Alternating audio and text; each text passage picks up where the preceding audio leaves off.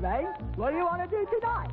The same thing we do every night, Pinky. Try to take over the world. Jesus said, do you have any questions? And I said, I have a million questions. And so I asked him everything that I could think of to ask, and he answered everything patiently and clearly and simply, including, I don't know whether we went to places or he just created the environment of things that I asked about around us.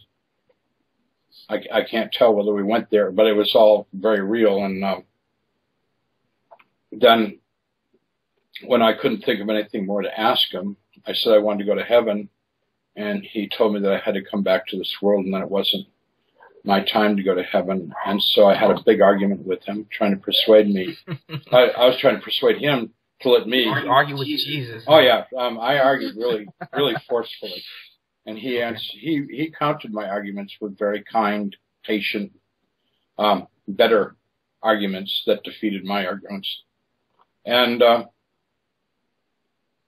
always loving me, always laughing, always delightful.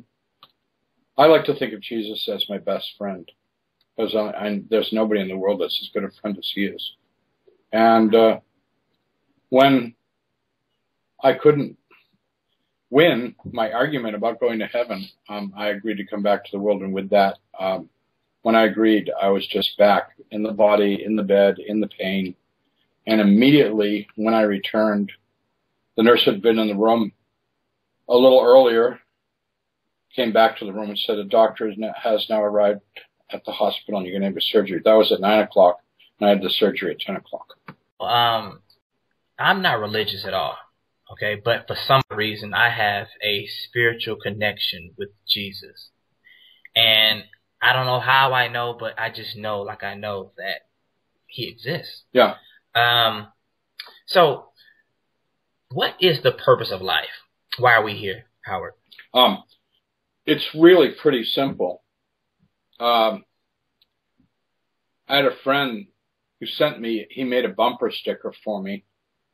And I liked it so much I have it on the window. I'm looking at it right now instead of putting it on my car. And the sticker says, life is a classroom, love is the lesson. And I think that's a really cute way to say it. We are given this life experience to learn how to love. And we either choose to learn how to love, or we choose to not learn how to love.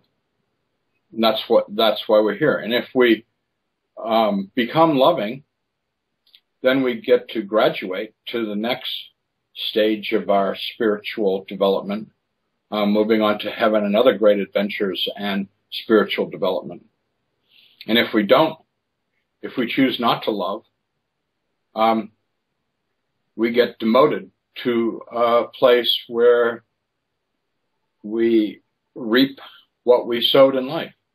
It's not punishment. It's just, it's what we all really secretly wanted, absent of all the good things that are in this world. Right. So what did it feel like to be in the presence of Jesus? I guess if you had to sum it up, how would you describe that feeling? You know, I've had almost 30 years to think about that, and I think about it a lot, and I don't have any words.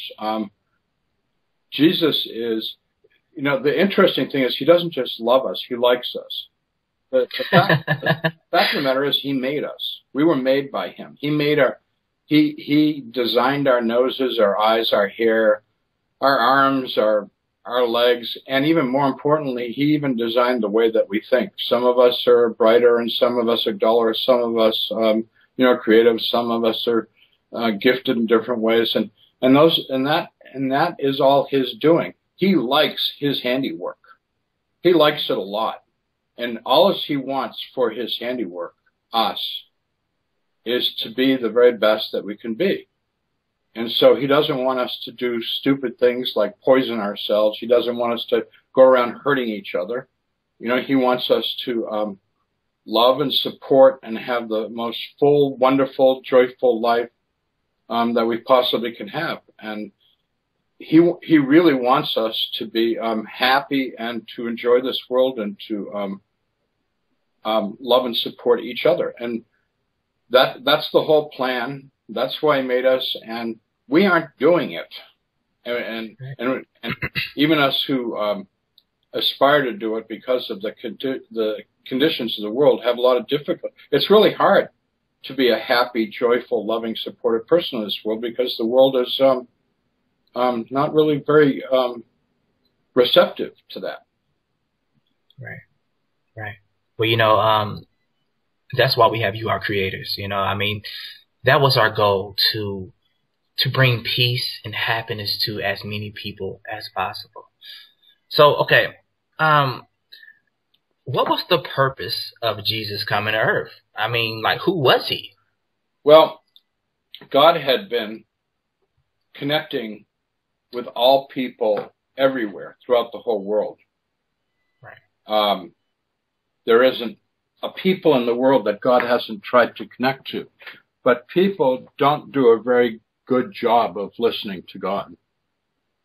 And then the sad thing is that some people have a really good primary experience of God, and then that gets perverted and turned into an institution whose purpose is to control other people and to exploit them in different ways. Like power trips and money trips and things like that. So there have been many, many people who've had primary experiences of God. Sometimes they've been murdered, like Jesus, who was the singular primary experience of God because he was both fully human and fully had God in him. And the reaction of the world to a person who has that love and that joy and that truth is a lot of times really hostile because it is a threat to the established dominating forces, as Jesus was a threat to the dominating forces of Rome and the corrupt leaders of the temple. So Jesus came, the way that I really like to think about it, we were Homo sapiens, but Jesus came to show us what it could be to be fully human. Right. Fully connected with God, fully connected with one another. Right. And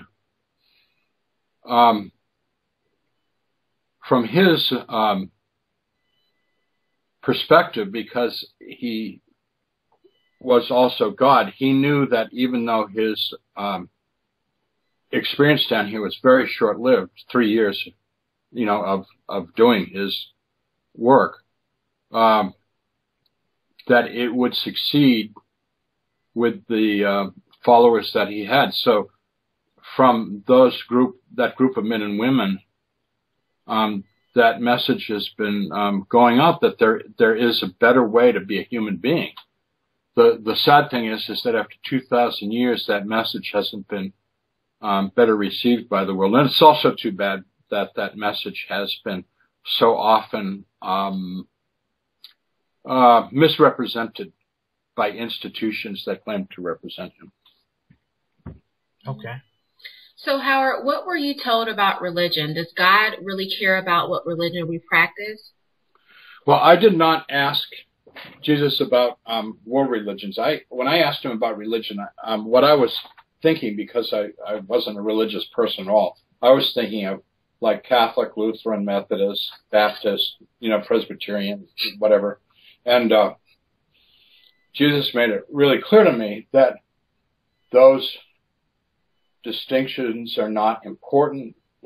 And one of the ways that he put it was, he said that there's good people in bad religions and bad people in good religions.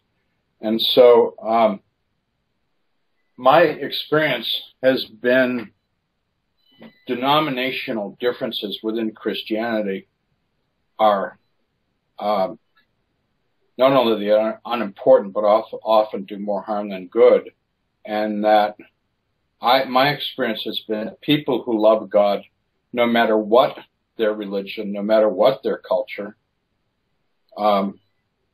I have a lot in common with them. Right. And people who love religion, I have very little in common with. Me too. It's really kind of funny because I've been with people. I've had the opportunity to travel all over the world. Not everywhere, but I've been to China and Europe and South America and stuff. And I meet people who love God, and like you don't even care what religion they are. It's irrelevant because in their love of God, they radiate love, and I love them, and they love me, and we think alike, and I believe that they belong to Jesus every bit as much as I do, whether they know anything about him or not. Right. I also, like I said before, there's people who profess a strong religion, but I don't find any love in them. Right. And it's very, very distressing. So basically, love is all that matters, really, basically. Yes. Now, I went to seminary to become a pastor, and I led churches for 22 years and all that. And I love the rituals of the Protestant church and the Catholic church. I love the Christian rituals. I love the whole thing. My wife and I, now that I'm retired, we sing in the choir, and I can't think of anything more fun than being in a happy little church singing in the choir. I mean, it's just one of the highlights of my life and my wife's life. And I know that my church is made up of imperfect people, including myself. But we're trying to do the best that we can to act in a way that I think would be more pleasing to God than the way the world exists outside the church walls. Okay. So what were you shown about human abilities? What powers do we all have? What can we actually do? Well, when I talked to Jesus about the future, he showed me a future a couple hundred years off, that people were connected to each other telepathically throughout the whole world. Everybody in the world was voluntarily able to communicate with everybody else in the world. And with this ability to connect, they also controlled the weather. So the weather was always perfect because by consensus, people agreed what the weather would be and made it happen. People had no anxiety about food because they could also connect with the plants, and he showed me how they would sit in front of a plant and grow it, like in a few minutes, and then consume it. That's crazy. People spent a lot of their main focus was in raising children. And Jesus made it very clear to me in several different instances that the main job that we have in this world is nurturing children, which is so different than the way that we actually prioritize the raising of children in our world. I mean, like, I was a teacher, and and I know that the teaching profession is increasingly under attack and held in low esteem, and increasingly doesn't pay enough money for, like, young teachers that go into the public school system don't make enough money to live or raise a family. Right. And in the future, we will all be giving a great deal of our time to the welfare of the children amongst us, and children will belong basically to everybody, because everybody will be involved with the raising of children. People will be very involved with the arts, music, drama, visual arts, and people will spend a lot of time simply